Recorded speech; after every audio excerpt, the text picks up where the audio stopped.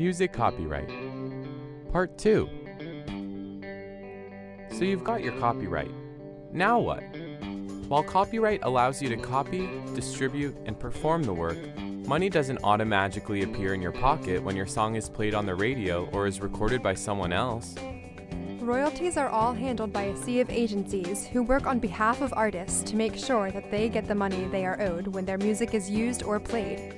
Before we get into those, there's something special that you need to know about music copyright. Each piece of music actually has 2 copyrights, one for the musical composition and one for the sound recording itself. Sometimes you are eligible for royalties on the composition and other times for the sound recording, and sometimes for both. We'll start off by focusing on the musical composition copyright. In our last video, we talked about the bundle of rights copyright gives you for your musical composition. As the songwriter, these exclusive rights are yours. If someone wants to play, perform, or sell your music, they have to pay you royalties. Remember our friend Sam Singer?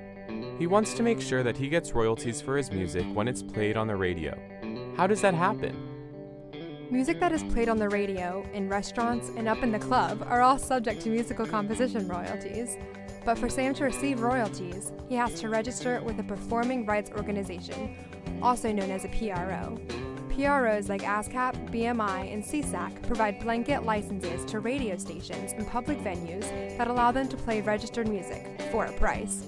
The PRO Sam registers his music with will track how many times his song is played and will pay him royalties for it. It's also important to remember that if Sam works with a publisher, he shares songwriting credit with them, and they would also receive some of the songwriting royalties. However, if he self-publishes his music, he receives 100% of the royalties. Sam is also trying to sell his musical composition on CD, vinyl, and MP3, but no one can make copies of Sam's music without his permission. Sam is self-releasing his music, so he doesn't need permission to release it himself. And for each album or MP3 sold, he receives 100% of the songwriter's share of the sales. But what if you wanted to release your own version of Copywritings on the Wall? In the US, the Harry Fox Agency provides mechanical licenses for musical compositions. When you get a license from Harry Fox to cover Sam Singer's song, he gets a royalty when your version is played or sold. Wow, this is so complicated!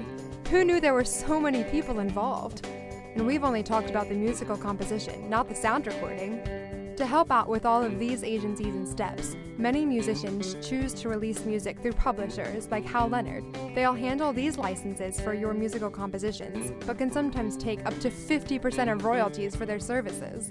Even if you're only almost famous, you can take advantage of newer aggregator services like CD Baby or TuneCore, who can help you get registered and collect your royalties on your behalf for a smaller fee. But wait, we said there were 2 copyrights. What about the sound recording copyright? Stay tuned to find out.